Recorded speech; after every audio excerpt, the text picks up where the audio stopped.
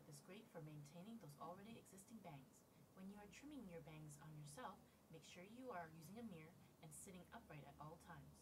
First, gather all the bangs, clip the Korea clip closest to the root, and lock into place. Now wait for a few seconds while the bubble slowly moves into the middle. If you need to, slightly adjust the bubble so it moves in the middle. Then slide down to desired length.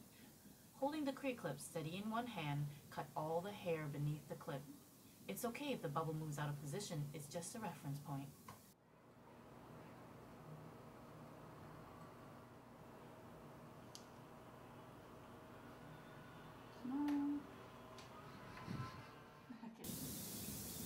Here's a close-up version. First, gather all the bangs, clip the Korea clip closest to the root, and wait until the bubble slowly adjusts itself into the middle.